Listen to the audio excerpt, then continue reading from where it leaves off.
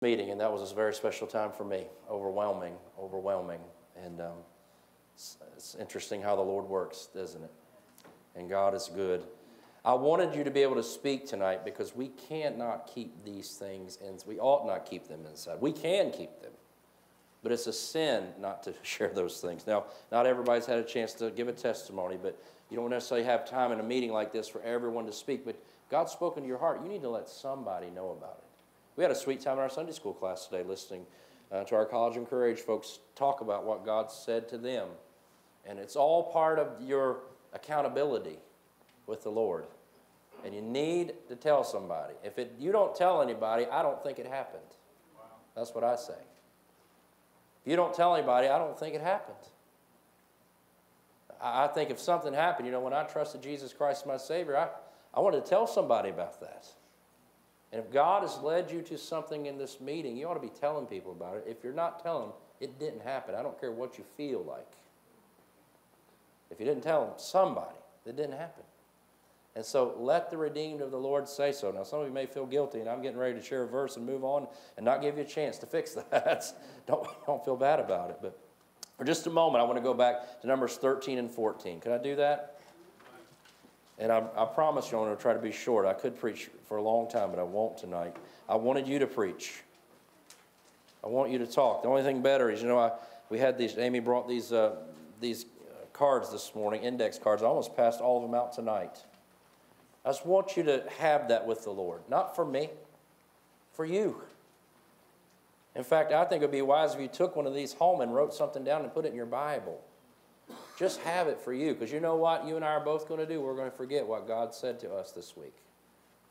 Is that true? Has it ever happened to you before?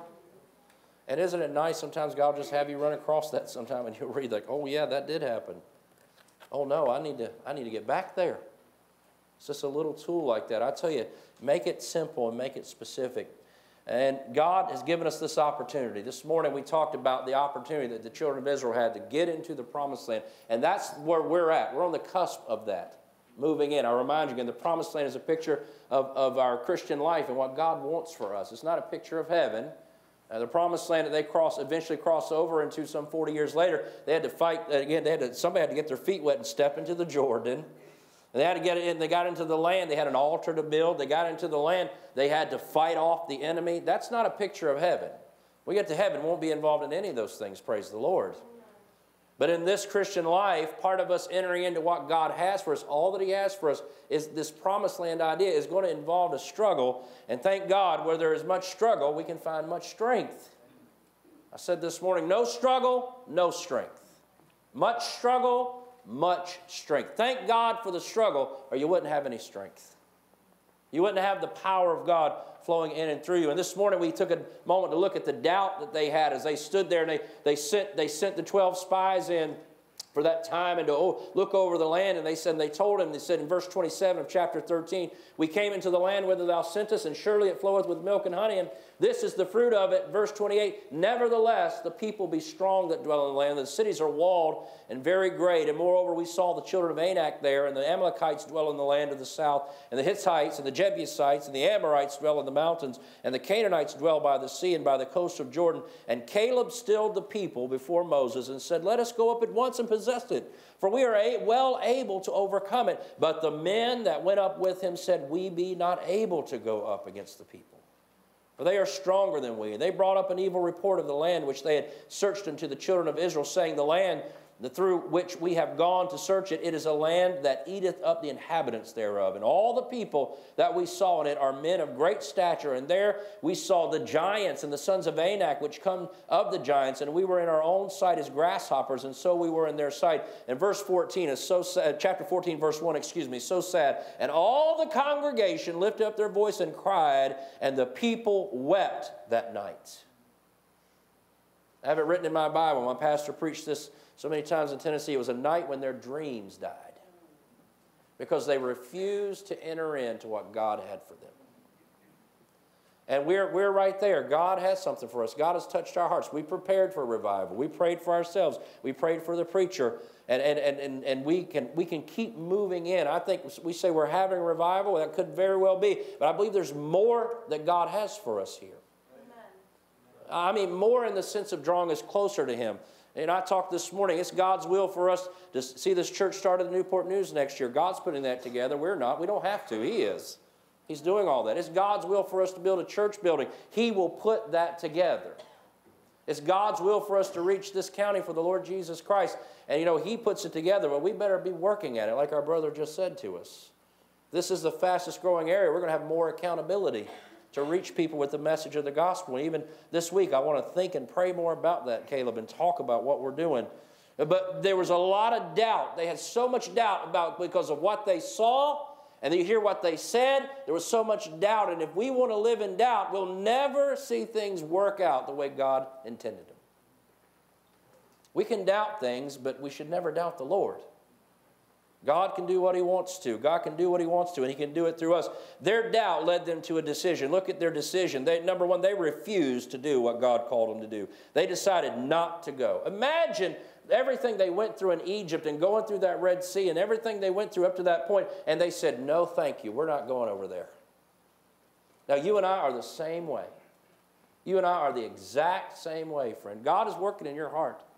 He's dealing with you about how He wants you to live and what He wants you to do and the things that He wants you to undertake and the way He wants you to raise your family and the way He wants you to give your life to Him. He's dealing with you about it, and some of you have just said, I'm pulling up right here. This is comfortable here.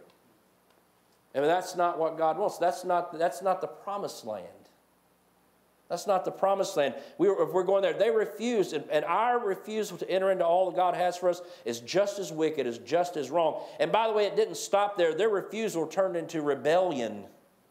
Look at that. And I'll be honest with you. Anybody that will raise a hand to God to say, that's enough, slow down, wait a second, they don't stay in that place. They move backwards. And the Bible shows us here, these folks moved into the state of rebellion. I've got some people I'm praying for right now that are moving right there. Some people have attended this church, and I'm thinking to myself, what in the world? What is this fellow doing? He knows better. He's got some difficult things to deal with, but it's just refusing. It's the choices that have been made for him are not the greatest, but he needs to enter into what God has for him, and he's saying no, and he's going down the path of rebellion. I promise you, you won't stay right there in that comfortable spot. You will turn your back on God. That's what they did here.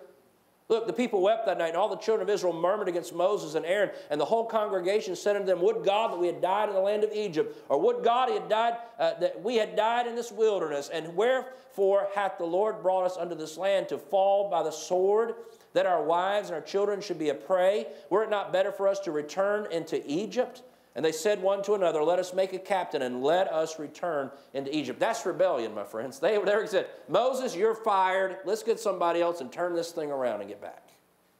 They went into rebellion. You cannot stay. You cannot refuse to enter into what God has for you and not fall into rebellion. You will rebel against God if you refuse to enter in. Now, this is a warning.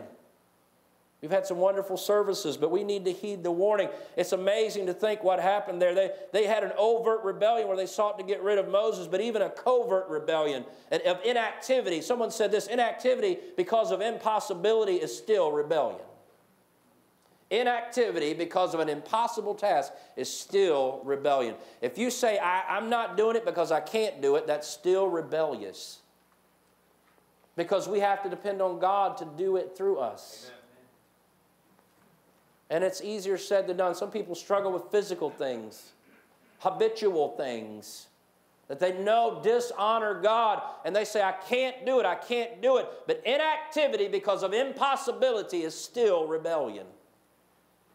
Refusing to enter in it turns to rebellion. Faith looks ahead with courage. Unbelief looks back with complaint. Faith unites the people of God, and unbelief looks for someone else to blame. There is no one else to blame. It's amazing to think what took place here. Nevertheless, they said, this is perfect. This looks like what we should want, but we don't want it. We're just not going to go there. But they didn't stay in that place. They turned around and rebelled against Almighty God. And what that led to was God's retribution, His judgment in their life. God wanted to wipe them out. God wanted to wipe them out. God said this, verse 11, and the Lord said unto Moses, how long will this people provoke me, and how long will it be ere they believe me for all the signs which I have showed among them? I will smite them with pestilence and disinherit them, and will make of thee a greater nation and mightier than they. God made a great deal with Moses. He said, let's get rid of the rest of this crowd. We'll start over with you, and we'll get this right. How about that? And it's amazing that God doesn't get more upset with us. And we live in an age of grace, and we have a dispensation of God's favor. And we don't live in an Old Testament economy. And thank the Lord for it. All right, it's like I said the other week, I would probably be under a pile of rocks somewhere. And so would you, because of the way they dealt with things. Thank God, but listen, it's amazing to think that God doesn't get more frustrated with those of us who refuse to enter into the promised land. A church that would not enter into what God has for them to do in reaching a community. A Christian who refuses to read their Bible and pray and spend time with the Lord. Why does God have so much grace and mercy on us? He could treat us just the way he did right here. And Moses, to his credit, he interceded for the people, and God's judgment was not as harsh. It was not as harsh, but God still chose to judge these dear folks, because they turned their back on him. In verse 20 through 38, it said, and the Lord said, I have parted according to thy word. He listened to Moses' intercession. That's why we ought to pray for people, by the way. We ought to pray for people that we love. He said this, but as truly as I live, all the earth shall be filled with the glory of the Lord, because of all those men which have seen my glory and my miracles which I did in Egypt and in the wilderness, and have tempted me now these 10 times, and have not hearkened to my voice. Surely they shall not see the land which I swear unto their fathers, neither shall any of them that provoked me see it. He goes on to say how Caleb and Joshua have a special place. They say in verse 31, your little ones, which you said should be a prey, them will I bring in, and they shall know the land which ye have despised. But as for you, your carcasses, they shall fall in this wilderness, and your children shall wander in the wilderness 40 years, and bear your whoredoms, until your carcasses be wasted in the wilderness. God judged them. And God will judge you and I too if we don't enter into what he has for us. I do not pretend to have the mind of God, and I'm not trying to scare anyone, but it's amazing to think that we could just stiff-arm the Lord and expect to go on our merry way. So I would say if God's spoken to your heart this week, if he's asked you why you're doing something, why you're not repenting, you better start repenting. If God is calling you in a certain direction and you're saying, I'm not ready for that, you better ask for God's help. I don't know why you wouldn't turn that way. God has the ability to really make things difficult for us. Thank God he does it in his love. But he will judge us. And maybe the most difficult thing, as we talked about, Brother Smith talked about this week, is just standing for the Lord in that one-on-one conversation at the Bema seat. Not being ready. Not being ready. I want to be ready. I can be ready if I'll keep saying yes to the Lord. God judged them. And you know what happened? Look what happens here, and I'll wrap this up. I'm breaking my promise to you here, but there's so much. Israel tried to repent after the fact. But I believe God's callings, even though they're without repentance, in many ways there's a shelf life to all of it. I know God gives grace, and God will work with us. But according to this, if we take a lesson and take an application for this, look here in verse 40 through 45, and they rose up. Moses explained to them what God said. In verse 40, they rose up early in the morning. This is the children of Israel. And by the way, those 10 spies, now, if we didn't take time to look at this, but God took care of them with pestilence. He got rid of those men just like that. It reminds me, as a person who has influence over other people, I better make sure I'm following God.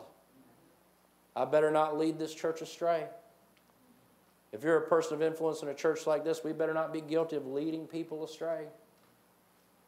What does the Bible say about them dealing with children and even dealing with, I apply it to dealing with young Christians. It'd be better that a millstone be hanged about our neck and be cast into the sea than to lead somebody astray. The Bible says in Galatians 1:8, if any man come unto you and preaches any other gospel, let him be accursed. That means let his soul be damned to hell. That's exactly what it means. God's very serious about that. So they rose up early. They took care of those 10 men. They're gone now. But here, God had gotten their attention. In verse 40, the children of Israel, they rose up early in the morning, and they got them up into the top of the mountain, saying, Lo, we be here, and will go up into the place which the Lord hath promised, for we have sinned. This really wasn't a true repentance. Moses said, Wherefore now do ye transgressors the commandment of the Lord? But it shall not prosper. Go not up, for the Lord is not among you. that ye be not smitten before your enemies. And for the Amalekites and the Canaanites are there before you, and ye shall fall by the sword, because you are turned away from the Lord. Therefore the Lord will not be with you. But they presumed to go up unto the hilltop. Nevertheless, the ark of the covenant of the Lord and Moses departed not out of the camp. Then the Amalekites came down, the Canaanites which dwelt in that hill, and smote them and discomfited them even unto Hormah.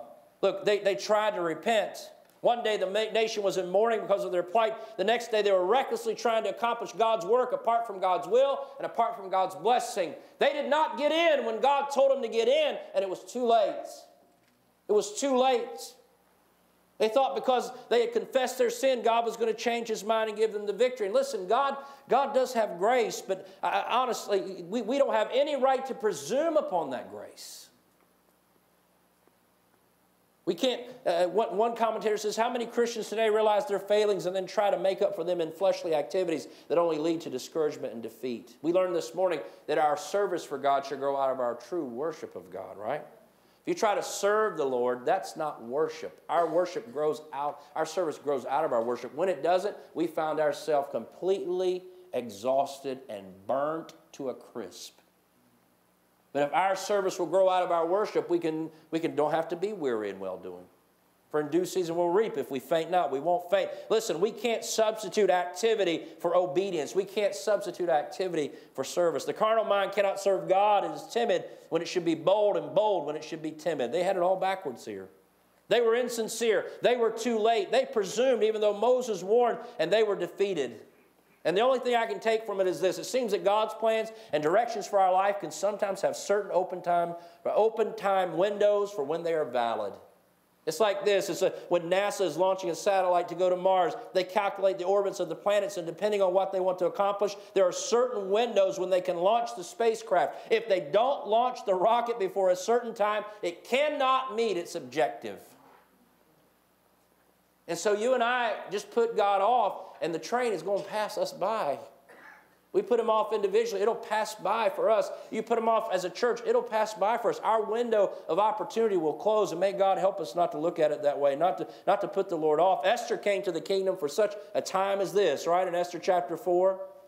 Her behavior before the king was a risky behavior, but it was what God called her to do. If she had not approached King Ahasuerus, her people would have been wiped out. God put her there for a time like that. God was intent on delivering the Jews, but if she didn't do anything, God hopefully would have used someone else, but she would have lost her opportunity.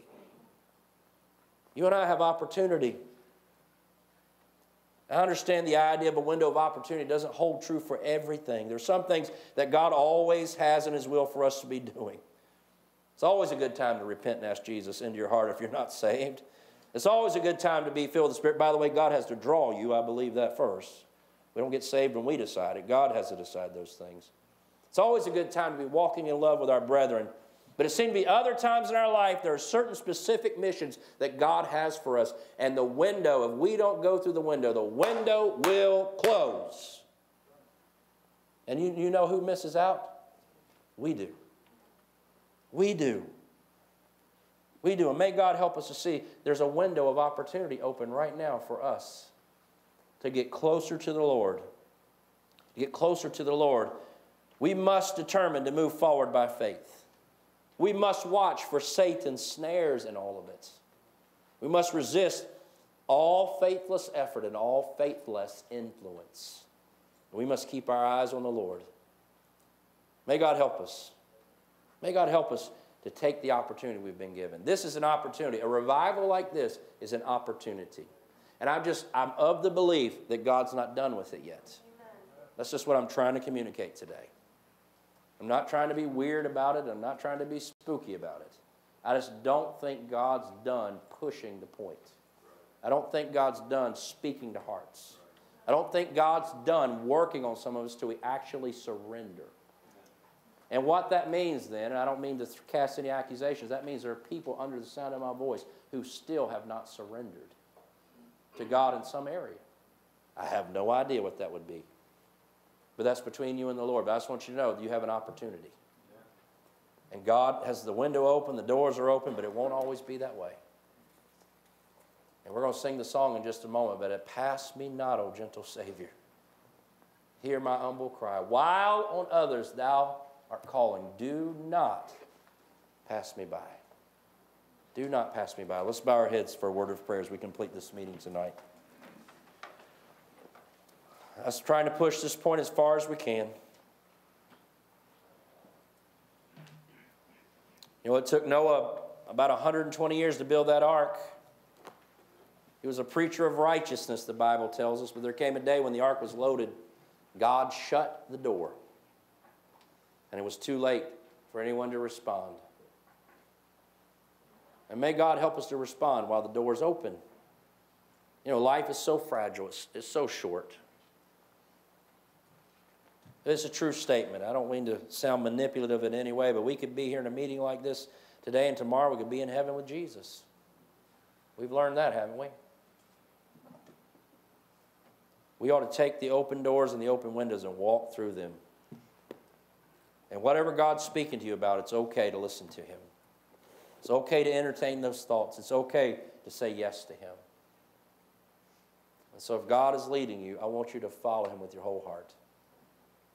And let's just say that yes to the Lord. God, help us in these moments to get all that you have for us according to thy word. We ask it in Jesus' name. Would you stand with me, please? It's 306 in the hymn book. We'll open the altars if you'd like to pray and seek the Lord. Maybe someone's still in the meeting who hasn't trusted Christ as their Savior. That could happen in a place like this where you wouldn't want to disappoint anybody. But I want you to know, once again, you're among friends. You're not going to disappoint us if you get saved tonight. You're not going to disappoint us. Well, I can't imagine being any happier than something like that would happen. Maybe you're still holding out on the Lord in a certain area of your life. God is, you know you're displeasing the Lord and you don't even have the strength to give it up, but you ought to ask God to help you. Maybe you're like me, you struggle with what we call the routines of the Christian life, reading that Bible and praying. Maybe you're like me and you struggle to be the witness that you ought to be. Maybe you're like me and you struggle to love people and think about their never-dying souls like you ought to. I just want the Lord to deal with me that way. We're going to sing a verse or two of this just as God leads, but if you need to come and you need somebody to pray with you, that's fine. Let us know, but the altars are open. Let's seek the Lord. If you're in your seat, 306, pass me not, O gentle Savior. Let's sing it together. Pass me not, O gentle Savior, hear my humble cry, while on others thou art calling, do not pass me by. Savior, Savior, hear my humble cry, while on others thou art calling, do not pass me by. Let me at the throne of mercy find a sweet relief, kneeling there in deep contrition, help my unbelief. Savior, Savior, hear my humble cry, while on others thou art calling, do not pass me by. Trusting only in thy merit, would I seek thy face, heal my wounded, broken spirit, save me by thy grace. Savior, Savior, hear my humble cry, while on others thou art calling. We're going to sing this last verse in just a moment. God is speaking to people's hearts, and we're just trying to follow the Lord. With this service getting ready to close, I just want to appeal to you again. If God's speaking to your heart, don't put Him off.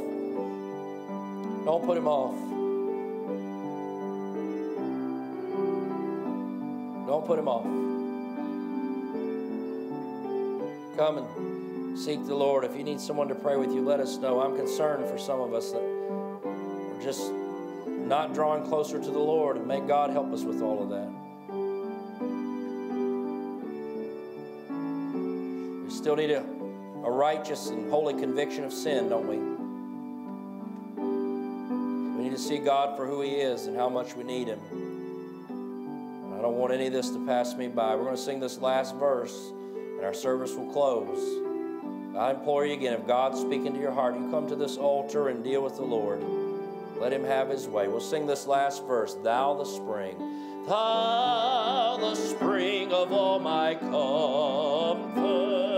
more than life to me. Whom have I on earth beside Thee? Whom in heaven? Sing your heart out to the Lord here. Let's sing to Him. Ready? Savior, Savior, hear my humble cry, while on others Thou art calling. Do not pass me by. Praise the Lord. It's been good to be in God's house today. I appreciate you being willing to share your testimonies. If God's still speaking to your heart, just listen to Him. Let Him have His way. You may need some help with that. I wish you'd call on us if you do. And we want to be a blessing to you and just help you follow the Lord in any area of your life that we can. Let's pray for one another. We'll do that. I think it's a righteous prayer to pray, and because I believe it's going on, that some people are wrestling with the Lord a bit. I really believe that's going on. There's nothing weird about it. It's normal. It's natural. Because our ways are not God's ways. Now let's pray that people will just stop wrestling with the Lord and yield to Him. Amen. And give in to what the Lord was. Pray that for ourselves. Continue to pray that for ourselves. But God has been good. And we've had services, and of course we had a little break on Saturday, and we've had church today, and it's like all this is coming to an end in one sense. We're out into the world tomorrow, doesn't it? It seems that way. But we go with God. And we go with a God who's ever listening and ever prompting. And so be God's agent tomorrow as you slip out into the world to do His work. You're His missionary, amen? And let's have a voice for God, and let's continue to seek the Lord, and we'll be praying for you. It's good to have the Hortons, our friends, with us tonight in the meeting. I'll tell you what I'm going to do, brother, is to dismiss your family to the door. Would you mind if we did that tonight and just gave you the right hand of the fellowship? And Brother Caleb, if you'll help them to the door. Aren't you glad they're with us tonight? And so glad for that, and we want to be an encouragement to them. And when are you guys headed back up to Canada? Tomorrow morning. Well, good. I'm glad your holiday ended up not getting blown away. Amen. At least in this part of the world. And even missionaries need a little respite every once in a while, don't you think? And I'm glad that they could do that, and glad we can support them. I just want you to encourage them when you walk by and tell them you're praying for them. That's what we do. We pray for them by name every Wednesday night, don't we? And pray for folks like that. How many of you pray in North America? Sometimes I pray in South America, but a lot of folks are praying in the North America area, and that's where they're at. And so let's encourage them that way. Let's be faithful to the Lord. Pray for one another. Remember Brother Gil Whitley. We'll be back on Wednesday evening, God willing. And our Master Club's back in session. And we'll be back here, have an extended prayer for revival and for the needs of this church. And let's see what the Lord will do. Amen? And let's continue to seek the Lord in all of it. Let's bow our heads for a word of prayer as we're dismissed.